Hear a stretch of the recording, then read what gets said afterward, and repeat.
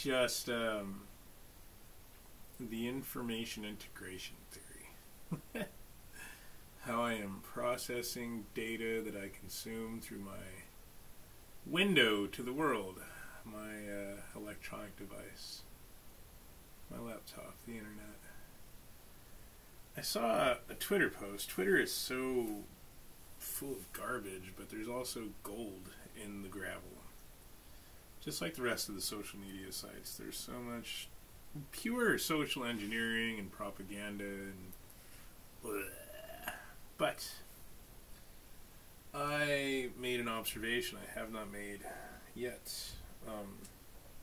So when I'm on alt-right websites, a lot of the white supremacists were, there's a big black on white crime accounts that keep track of these things because the media manipulates statistics and doesn't report these trends accurately and objectively and without bias. So there was a woman in Florida, I think she was a substitute, and she got beaten by a black. Horrible, horrible video.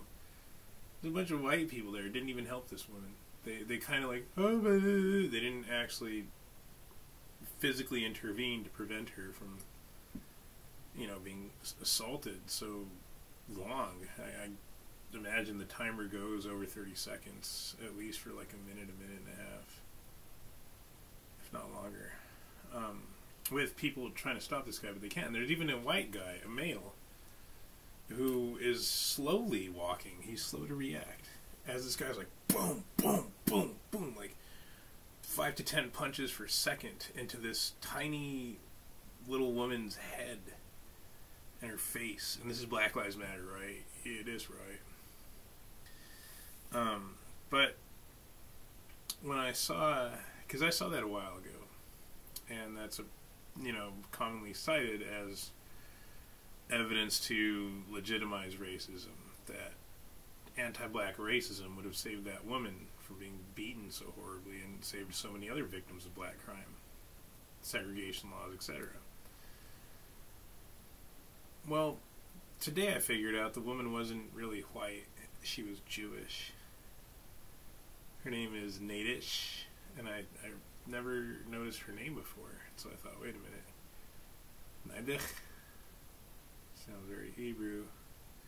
I googled family meaning origin, and yeah, she's Jewish.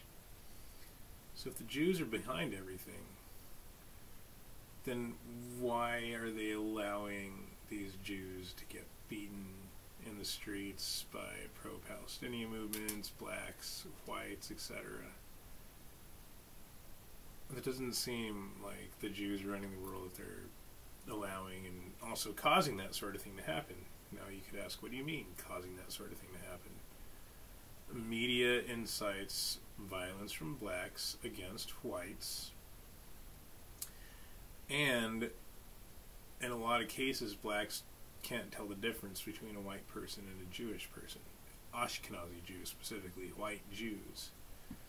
There was a white Israeli woman who was gang raped in one of these South African riots because they mistook her for a white, etc., etc., etc. There was a Holocaust survivor in France who was murdered by a black African immigrant, and his defense was cannabis-induced psychosis. So he escaped legal consequences and went into a mental health care facility, even though he had no history of mental illness. So when I get a lot of the liars, these aggressive liars who say, oh, marijuana only causes psychosis if you have a genetic predisposition. I forget the guy's name, Kaviyai Triabori or something. That Muslim black African immigrant did not have a genetic predisposition. And the courts of France still said cannabis-induced psychosis was a legitimate legal defense and put him in a mental health care facility where he's still allowed to smoke cannabis.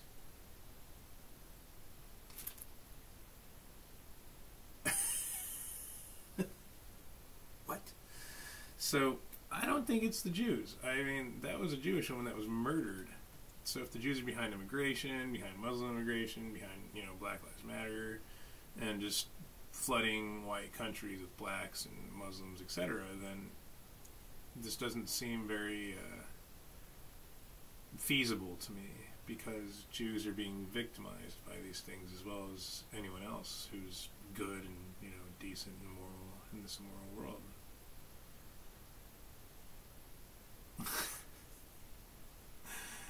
But that is a symptom of corruption of the deep state, the CIA, the government, the people who are responsible for policies on immigration, deportation, cannabis legislation, right?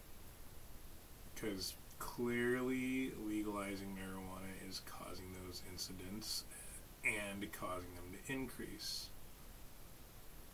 The guy's legal defense was cannabis-induced psychosis, so you can't tell me that it wasn't caused by cannabis, because that's literally his defense. The weed made him do it. Oh, right, and so after consuming that data, I've also self-analyzed and observed that I am disheartened with school. I had this struggle, right, between Western thought and Semitic thinking. Because Western thought was so pragmatic and scientific and detail-oriented, etc. But after my professors gave me very terrible grades that I did not deserve, I mean, I contacted the school and the school agreed with me. They said, "Oh no, that's you're right. You should have got a higher grade." But they told me to contact the professor about it. So the low scores were because of grammatical errors and, to them, spelling errors. To me, not capitalizing the C in Christian was intentional. That was not an error. There's no way Yeshua could have been Mashiach. It's idol worship. It's idolatry. So it seemed pointless to try hard only to get low scores that I don't deserve. But there's two courses. In the second course, I thought, well, maybe I deserved it in this course. This guy isn't woke like the criminal justice professor who's pushing very aggressively criminal justice reform and marijuana legalization and Black Lives Matter and just, yeah. But that guy gave me a 51 out of 75 for missing things that were part of the American Psychological Association standards. I can't remember what they were. But we're also reading his book for our course that he wrote, and the amount of spelling and grammar errors that he makes while grading me so aggressively for mine, it just makes me not give a crap. I emailed it, I screenshotted the things, and I said, wait, is that spelled wrong? Is that supposed to be that? Isn't this missing this word here? Isn't this missing a linking verb? Isn't this spelled incorrectly? And at every incident, he said, yes, you're right. And I said, yes, so not only are you making these, this is already more errors than I made and you got published, where I'm getting docked all kinds of points. But this slipped past your editor. And he said, well, that book's being revised right now. So I'm going to get bad grades for grammar and, punctuation errors, APA format standard errors from a guy who is actually worse at APA formatting standards. It just makes me not really care. It's why bother, right? If I'm going to get bad grades that I do deserve, that's different. If I'm getting bad grades that I don't deserve, that's like Derek Chauvin getting prison time he doesn't deserve. What's the point of being good and doing right if you're just going to get fucked for it? This is where religion comes in really handy, because all that is logical, rational, reasonable. But I'm going to continue to do what's right anyway because of Hashem. Baruch Hashem.